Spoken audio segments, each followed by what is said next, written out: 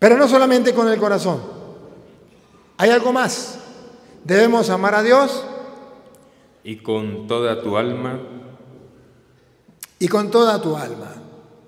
El alma es lo característico del ser humano que no tienen los animales. Es lo propio del ser humano. Tiene alma. El perro no tiene alma. El gato no tiene alma. La gallina no tiene alma. El alma es la vida del espíritu. O sea, que el cuerpo muere, pero el espíritu sigue viviendo. A eso se le llama alma, la vida del espíritu.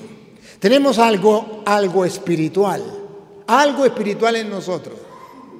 Y eso espiritual no está muerto, está vivo. A eso se le llama alma, algo que está vivo en nosotros.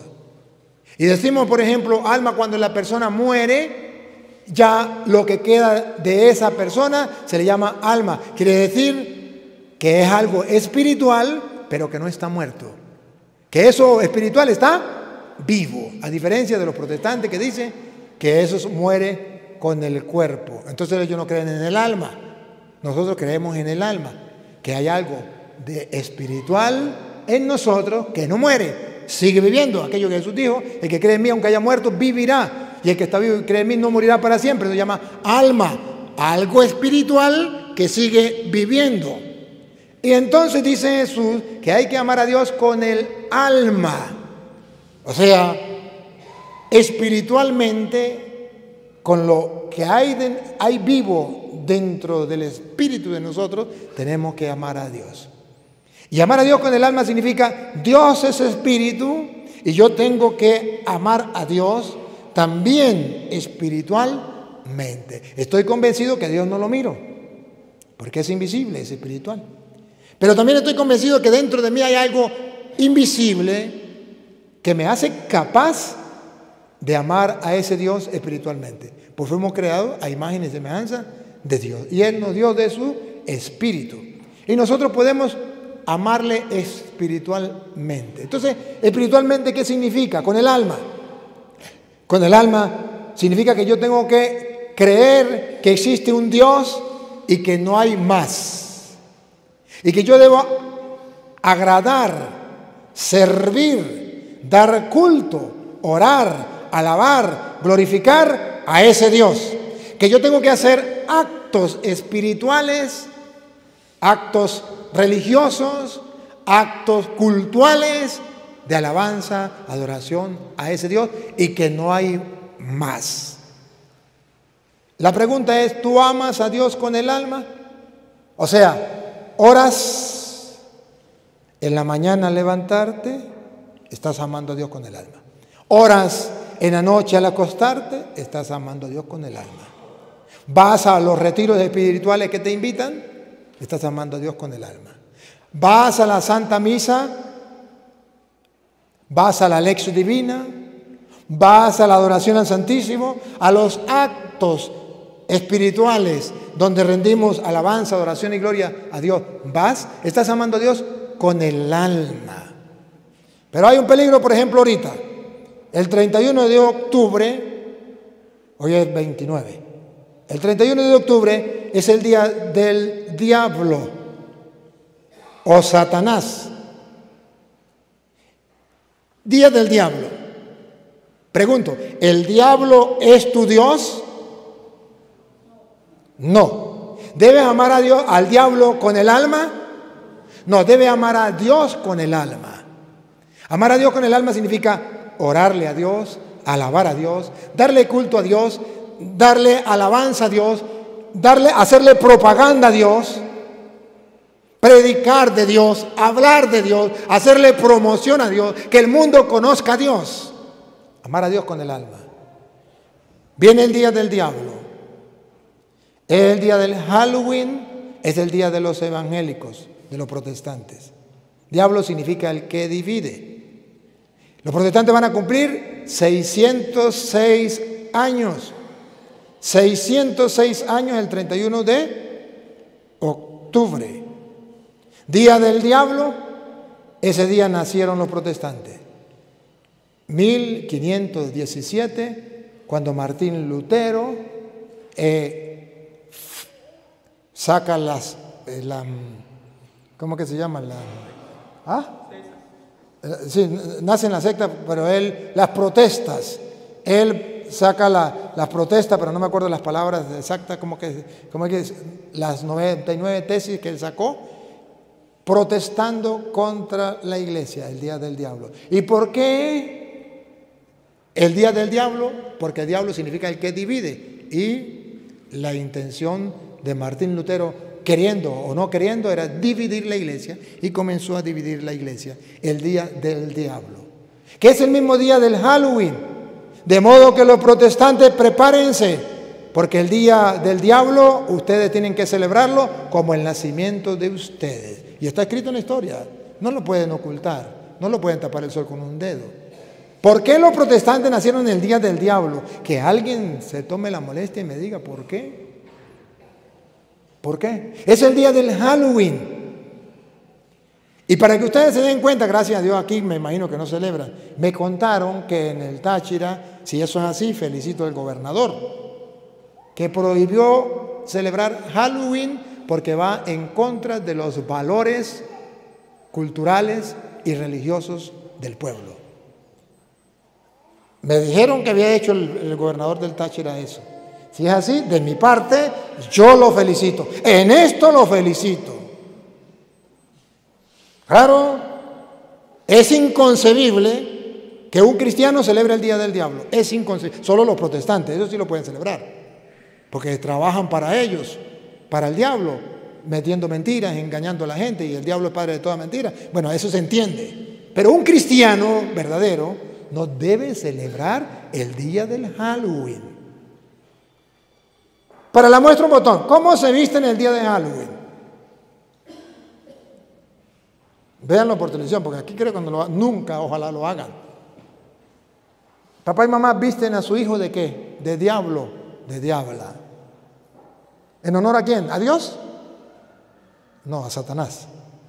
¿Lo visten de bruja o de brujo? ¿En honor a quién? ¿A la Virgen María? No, al diablo. Sacerdotes del diablo. Lo visten de muerte, calavera. En Estados Unidos, los que no aman a Dios con el alma, o sea, que no reconocen que hay un solo Dios y no están prestos a darle culto a Dios y hacerle propaganda a Dios y alabar a Dios y predicar sobre Dios, ya tienen en las puertas, ustedes verán en Estados Unidos, usted va por la carretera y todas las puertas de la casa tienen la muerte en la puerta. O una bruja colgada, o un brujo, al mismo diablo. Y eso es fascinante y emocionante para ellos. Incluso hay sacerdotes que son o ignorantes o que son inconscientemente instrumentos del diablo. Es inconcebible, pero eso existe. Y los que están en Estados Unidos y en otros países me pueden dar fe o no. Aquí no. Litúrgicamente, quitemos todo lo de Halloween. Litúrgicamente está prohibido el altar cubrirlo con cualquier cosa. El altar tiene que estar simplemente con un pañito encima y más nada. El altar no tiene que estar cubierto con nada. Y hay sacerdotes que no solamente violan la liturgia, sino que en el altar ponen la imagen de la muerte, calaveras, ponen, ¿cómo que se llama? Brujas, brujitos, calabazas, todo lo que es de Satanás el día de Halloween. Y tienen una excusa que parece perfecta. ¿Y cuál es la excusa? Es que Halloween no es algo malo. La palabra Halloween significa algo bueno. Y la fiesta de Halloween comenzó algo bueno. De modo que eso no es malo. Le pregunto a esos sacerdotes, ¿saben qué significa Luzbel, nombre de Satanás? Lucifer, nombre de Satanás. Significa luz bella, ángel de luz. ¿Y cómo fue? ¿Cómo nació Satanás? ¿Cómo comenzó? Algo bueno, luz bella. Luzbel, ángel de luz. Como el Halloween, que pudo haber nacido como algo bueno, pero con el tiempo ese ángel de luz, esa luz bella, ¿en qué se convirtió? En tiniebla, en el ángel de la muerte. Al igual su fiesta que es Halloween, aparentemente nació algo bueno, como muchos curas quieren decirlo, para ocultamente servir a Satanás y para no amar a Dios con el alma. En vez de hacerle propaganda a Dios, le hacen propaganda al diablo. Y hasta los templos lo revisten de eso. Entonces, la excusa es que nació algo bueno. El diablo también nació siendo ángel de luz. Algo bueno. Ahora es ángel de las tinieblas. Ahora, ¿y qué se hace el día del Halloween? ¿Y por qué es algo tan malo? Porque los satánicos calculan que las mujeres estén embarazadas para el 31 de octubre. Pronto los niños van a nacer. Y que ese día es el día del Halloween, tienen que matar, asesinar muchos niños en el vientre de la madre. Los asesinan en la barriga de la mamá.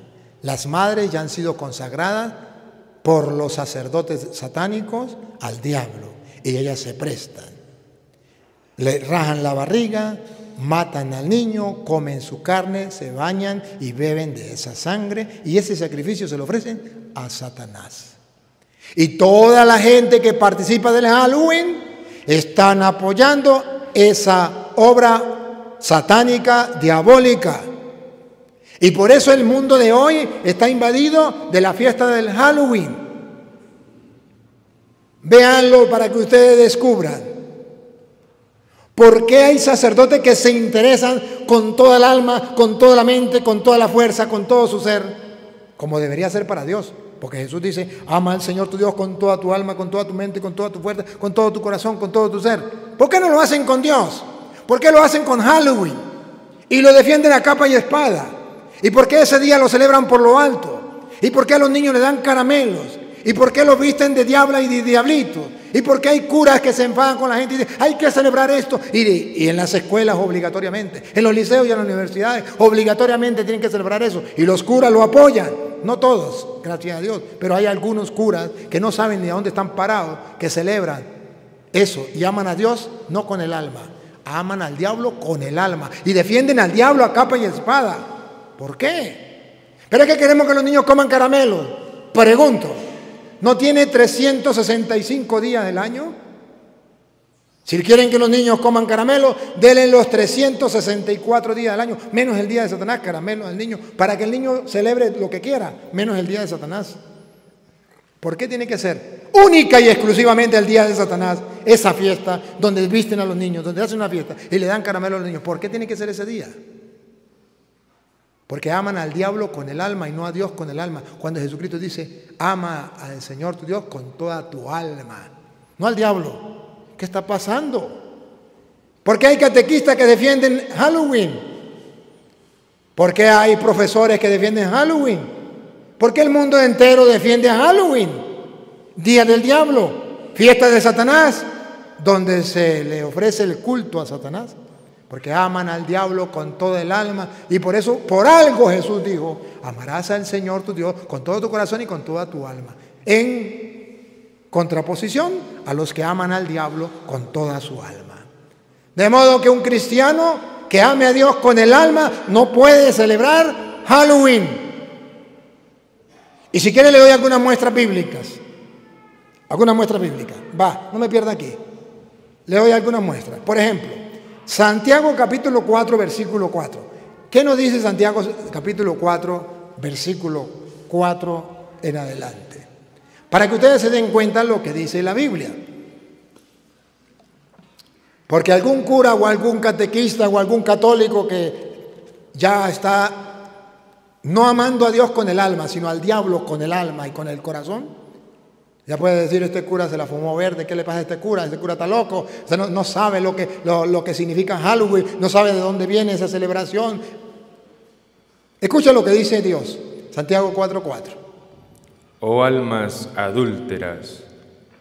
Oh almas, Oh almas adúlteras. Amarás al Señor con todo tu corazón, con toda tu alma.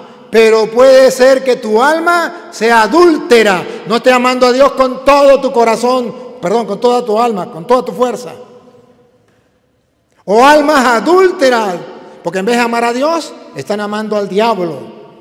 En vez de servir a Dios, están sirviendo al diablo. En vez de hacerle propaganda a Dios, le hacen propaganda al diablo. En vez de evangelizar al pueblo, predicándole de Dios, predican del diablo. Haciéndole un cura, un catequista, un cristiano, propaganda al diablo. El día de Satanás, que para nadie es un secreto que es el día del diablo. ¿Cómo se le ocurre? Almas adúlteras. Véanlo, otra vez. Oh almas adúlteras. Y si es un cura, pues cura adúltero. Y si es un obispo, obispo adúltero. Si es un catequista, catequista adúltero. El alma. Porque amarás al Señor tu Dios con toda tu alma. Y si adoras al diablo con toda tu alma, eres un adúltero. Estás cambiando el amor santo y puro de Dios. ¿Otra vez? Oh almas adúlteras, ¿no sabéis? ¿Cuál es el problema? No sabéis. ¿Cuál es el problema? No sabéis. Que la gente, unos no lo saben y otros se hacen los que no lo saben. ¿Y qué es lo que la gente no sabe? Algunos y otros, por ejemplo, algunos curas que se hacen los que no lo saben. No sabéis que la amistad del mundo, en este caso con Halloween, es enemistad contra Dios. Almas adúlteras, ¿no saben que la amistad con el mundo es enemistad con Dios? Y el mandamiento dice, el mandamiento mayor, amarás al Señor con toda tu alma, no al mundo, no a Halloween, no al diablo. ¿No sabéis que la amistad con el mundo es enemistad con Dios? ¿Otra vez? Oh almas adúlteras, ¿no sabéis que la amistad del mundo es enemistad contra Dios? Cualquiera, pues, que quiera ser amigo del mundo, se constituye enemigo de Dios. Cualquier sacerdote que quiera ser amigo del mundo, que quiera llevarle la cuerda al mundo porque está actualizado, entonces el mundo celebra Halloween, pues yo he visto la iglesia con brujas, brujitos y con calaveras, con calabazas y con todo lo satánico y diabólico para hacerme amigo del mundo, para que la gente venga a mi iglesia, para que la gente diga, este sí es un cura actualizado. ¿Otra vez? ¿Cómo? Cualquiera, pues, cualquier cura, cualquier obispo, pues, que quiera ser amigo del mundo, llevarle la cuerda al mundo y celebrar Halloween, se constituye él mismo enemigo de Dios. ¿Qué es lo que no entienden? ¿Qué es lo que no comprenden? ¿No está claro? Sí está claro. El problema es que no hay quien lo predique. El problema es que no hay quien se lo muestre a la gente con capítulo y versículo. Hoy yo como sacerdote del Dios Altísimo, a mis hermanos sacerdotes, a los obispos, a los laicos, a los fieles, con la palabra de Dios se lo muestro. Si no quieren creer, esos problemas de ustedes, pregúntenme si me importa. Mi tarea no es que ustedes crean o no crean, mi tarea es predicarles, mostrarles con capítulo y versículo para que el que tenga ojos vea y el que tenga oídos oiga.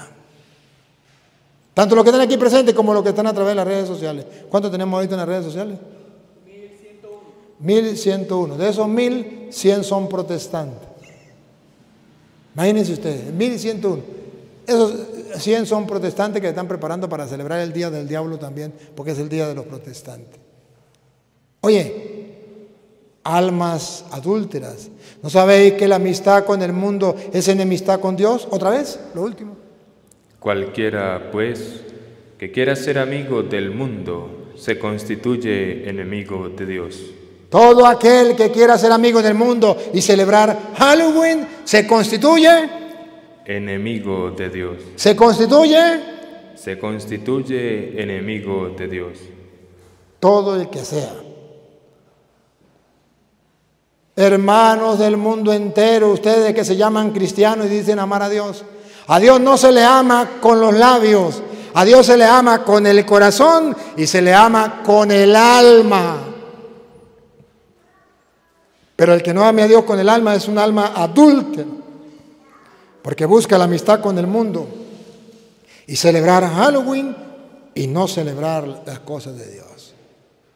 Pero no solamente está esta cita, hay otras citas más que usted y yo podemos ver. Por ejemplo, 2 de Corintios capítulo 6 versículo 14. 2 de Corintios 6, 14. Después de escuchar esta homilía, si ustedes quieren celebrar Halloween, o sea, amar al diablo con toda el alma, con todo su corazón, es el problema de ustedes. Pero si ustedes hoy escuchan el llamado de Dios, que el mandamiento mayor, el más importante, es amar a Dios con todo el corazón y con toda el alma, no deben celebrar Halloween, día del diablo. No os unáis en yugo desigual. No se unan con algo que no es igual a lo suyo. Si usted es cristiano, no se una con lo que no es cristiano. Si usted es creyente, no se una con lo que no es creyente. Si usted ama a Dios, no se una con el que ama al diablo. Si usted celebra los santos, si usted celebra el culto a Dios y a los santos, no celebre el culto al diablo y al Halloween. No lo haga. No se una en yugo desigual, porque una cosa es lo del diablo y otra cosa es lo de Dios, y eso no compagina. Jesús dijo, conmigo o contra mí. Repítalo. No os unáis en yugo desigual. Cuando usted celebra Halloween, usted se une en yugo desigual. Siga. Con los incrédulos. Eso es gente incrédula que no cree en Dios. Atención a lo que viene. Comparación. Porque, ¿qué compañerismo tiene la justicia con la injusticia? ¿Puede unirse la justicia con la injusticia? ¿Qué tienen de común? ¿Y qué comunión la luz con las tinieblas? ¿Qué comunión hay entre la luz y las tinieblas? ¿Hay alguna comunión? Y pongan cuidado lo que viene. ¿Y qué concordia Cristo con Belial? ¿Y qué concordia, qué comunión puede haber entre Cristo y el diablo? ¿Cristo y el Halloween? ¿Qué comunión puede haber ahí? ¿Y qué parte el creyente con el incrédulo? ¿Y qué tenemos que celebrar nosotros los creyentes con los incrédulos, con los satánicos, con los diabólicos que celebran el día de Satanás con el Halloween? ¿Y qué acuerdo hay entre el templo de Dios y los ídolos? ¿Y qué acuerdo hay entre el templo de Dios y los ídolos? El Halloween, para que los curas pongan las calaveras, los diablitos, las diablitas, las brujas, los brujitos y todas esas cosas satánicas, diabólicas del Halloween. ¿Puede haber unión entre el templo de Dios y los ídolos? ¿Puede existir eso? Que no, sacerdote, que no. Y tendrás que entregar cuentas a Dios. Claro, eres cura y hace lo que le da la gana. Eres cura y dice yo mando aquí. Eres cura y tiene a Dios agarrado por la chiva. Que no es así y que tendrás que entregarle cuentas a Dios. Se lo dice un hermano sacerdote como usted y que conoce las escrituras y le da capítulos y versículos por si algún día quiere creer. Si no quiere creer es un problema suyo de usted. Pero no solamente eso. ¿Qué le dice Pablo a los Corintios? Primera de Corintios capítulo 10, versículo 20. San Pablo viene a mostrar entonces, queridos hermanos, que el peligro que siempre tenemos, ahorita y siempre, es adorar al diablo en vez de a Dios. Servir al diablo en vez de a Dios. Amar al diablo con el alma más que a Dios. ¿Qué pasa? ¿No es eso lo que están viviendo el mundo de hoy? ¿Y no es eso lo que muchos curas están apoyando? ¡Qué desgracia más grande, diría mi madre, fin del mundo!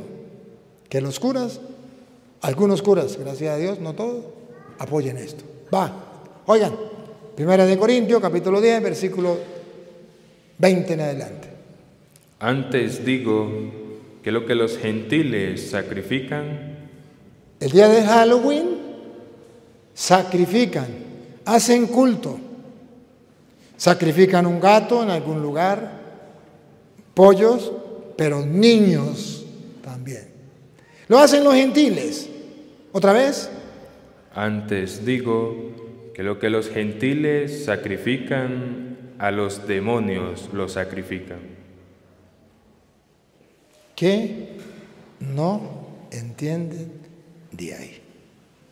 Lo que los gentiles sacrifican, sea un gato, sea un pollo, sea un niño, ¿a quién se lo sacrifican? A los demonios lo sacrifican. A los demonios se lo sacrifican. Y eso lo hacen el día 31 de octubre, día del diablo. Y se lo sacrifican y se lo ofrecen al diablo. Ahora, atención. Si eso lo hacen y se lo sacrifican al diablo, pregunto, ¿ustedes y yo podemos participar de esto? ¿Podemos apoyar esto? ¿Podemos hacer eco de esto? ¿Podemos celebrarlo? ¿Podemos hacer propaganda de esto? ¿Podemos vestir la parroquia con brujitas y brujitos y con calaveras y con calabazas y todas esas cosas satánicas? Vamos a ver, atención, escuchen lo que viene. No, repítelo de nuevo y sigue. Antes digo que lo que los gentiles sacrifican, a los demonios lo sacrifican y no a Dios. Y no a Dios. Siga, atención. Y no quiero que vosotros... Y no quiero, prohibido, prohibido, y no quiero... Y no quiero que vosotros... Y no quiero que ustedes, cristianos... os hagáis partícipes con los demonios. Y no quiero que se hagan partícipe con los demonios. Lo mismo que decía San Pablo, yo hoy lo retomo con capítulos y versículos. Y le digo a los sacerdotes, no tienen que ser partícipes los demonios. Ese día se hace sacrificios a Satanás. Cuando usted le da caramelo a los niños, cuando usted veste a los niños de diablito, diablito, de brujito, brujito, usted está haciéndolo partícipe de esos sacrificios ofrecidos a los demonios. ¿Qué está pasando, Dios mío? Qué falta de fe. Así, sin ningún estudio bíblico. Solamente ver que visten a un niño de diablo, con eso basta y sobra. De bruja o de brujo, con eso basta y sobra. De calavera, de muerte, con eso basta y sobra. Qué emoción vestir la casa de brujas y brujitos de muerte y calaveras por todos lados. Qué emoción para los diabólicos. Pero usted entra en una casa de esas y le dan ganas de salir corriendo. Yo entré en varias casas de esas y dan ganas de salir corriendo. Porque no puede participar de las cosas a los demonios. Repítalo otra vez. Antes digo que lo que los gentiles sacrifican, a los demonios lo sacrifican y no a Dios. Y no quiero que vosotros os hagáis partícipes con los demonios. ¿Qué es lo que no comprenden? ¿Qué es lo que no entienden? ¿Otra vez? Antes digo que lo que los gentiles sacrifican, a los demonios lo sacrifican y no a Dios. Y no quiero que vosotros os hagáis partícipes con los demonios. El Padre Toro, al igual que San Pablo, no quiere que ustedes se hagan partícipes con los demonios. Es que el Padre Toro está en contra de esa fiesta tan buena. No es buena, es algo satánico, es algo diabólico.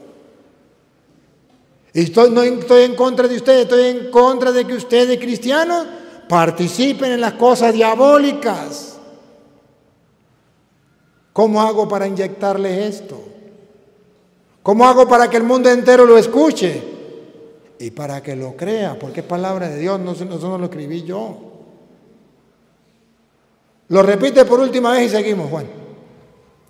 Antes digo que lo que los gentiles sacrifican, a los demonios lo sacrifican y no a Dios.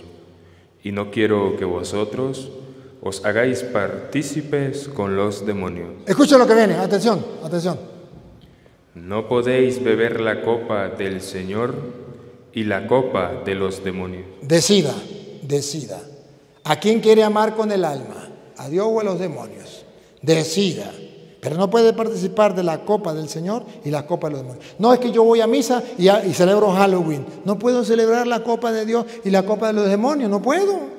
Yo celebro el Día de los Santos y celebro el Día de Halloween. No puedo participar. El Día del Halloween, el Día del Diablo es el 31 y el Día de los Santos es el 1 de noviembre. Y entonces celebro las dos cosas. Eso no puede ser.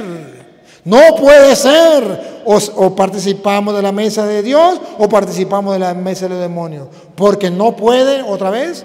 No podéis beber la copa del Señor y la copa de los demonios. Siga. No podéis participar de la mesa del Señor y de la mesa de los demonios. No podéis. Es prohibido, prohibido celebrar Halloween. Prohibido celebrar esta adoración a Satanás. Prohibido. No pueden celebrar la fiesta de los demonios y no pueden celebrar la Eucaristía. O conmigo o contra mí, dice el Señor. O usted es satánico o es cristiano. Decida, pero no puede participar de las dos cosas. Ajá, pero si yo lo hago porque yo soy cura o porque yo hago lo que me da la gana, escuchen lo que viene. ¿O provocaremos a celos al Señor? Si lo hace, ¿qué está pasando otra vez? ¿O provocaremos a celos al Señor? Sacerdotes que lo están haciendo. Están provocando los celos del Señor. Y se lo dice otro sacerdote como ustedes. Si no lo quieren creer, es el problema de ustedes. Mis respetos. Pero con el corazón en la mano, con el mismo ministerio que tengo que ustedes, y con el mismo mandato de ser profeta y predicar la palabra de Dios, hoy lo hago de corazón, con capítulo y versículo para que ustedes lo vean, porque puede ser que no lo hayan visto. Si se molestan, me pido perdón. Pero la verdad es verdad y no me la pueden refutar nadie. Y si me lo va a refutar, refútenmelo con la palabra de Dios. Pero no puede participar de la mesa del Señor y la mesa de los demonios. No podemos, cuidado, provocar la ira del Señor. ¿Otra vez? No podéis beber la copa del Señor y la copa de los demonios. No podéis participar de la mesa del Señor y de la mesa de los demonios. ¿O provocaremos a celos al Señor? ¿Estamos buscando poner a Dios celoso? Siga. ¿Somos más fuertes que Él? ¿Acaso seremos más fuertes que Él? ¿Porque somos cura? Entonces hago lo que me da la gana porque soy más fuerte que Dios. Todo me es lícito. Escuchen, sacerdotes, escuchen, laicos. Si a usted le da gana de hacerlo, hágalo. Todo me es lícito. Otra vez. Todo me es lícito. Usted quiere celebrar Halloween, nadie se lo va a impedir. Nadie le va a poner un revólver en el pecho y le va a meter un tiro. Nadie. Todo me es lícito. Si quiero hacerlo, lo hago. Pero oigan lo que viene. Pero no todo conviene. Pero no conviene. Usted lo puede hacer, pero eso no conviene, porque estamos dándole culto al diablo y no culto a Dios. Estamos haciendo lo contrario. No estamos amando a Dios con toda nuestra alma. Qué desgracia más grande saber que hay cristianos que están alabando al diablo y amando al diablo con toda su alma y defienden Halloween a capa y espada, incluso sacerdotes, que defienden Halloween como nunca defienden a la Virgen María, como nunca defienden la Eucaristía, como nunca defienden al Papa ni a la Iglesia con la misma fuerza. ¿Por qué no defienden al Papa y a la Iglesia con la misma fuerza? ¿Por qué a Halloween lo defiende por encima de todo? Algo está pasando, algo hay dentro que marcha mal, algo. Y no puedo callar. Y tengo que decírselo al mundo. Porque ya se celebra 31 de octubre. Los únicos que pueden celebrar el Día del Diablo, los protestantes. Diablo significa el que divide. Y ellos, sí, porque ellos están trabajando dividiendo. Unos para que se vayan para testigos, otros para evangélicos, otros para mormones, otros para adventistas, otros para pentecostales unidos. Dividen. Y trabajan con mentiras y el diablo es padre de toda mentira. Ellos sí pueden celebrarlo, pero nosotros los cristianos no debemos celebrar eso. Eso es diabólico, satánico. Entonces, de antemano quiero decirle a los protestantes que se acerca su día, que se preparen para que celebren con el diablo el día grandioso de ellos. 31 de octubre, día del diablo, día de los protestantes. Felicitaciones, entre comillas, a todos los protestantes del mundo que celebran su día con Satanás, padre de toda mentira y de todo engaño. ¿Les queda alguna duda de que los protestantes le sirven al diablo? Si a ustedes les queda alguna duda, a mí no. Estoy muy claro y se los he explicado de 1000 maneras. ¿Coincidencia que nacieron el día del diablo? No, el diablo lo sabe muy bien. Y ustedes piensan que los protestantes son verdaderos cristianos. Sí son cristianos, pero no verdaderos. No, señor. Y no sirven a Dios plenamente. A medias. A medias. Pero no aman a Dios con todo el corazón, con toda el alma.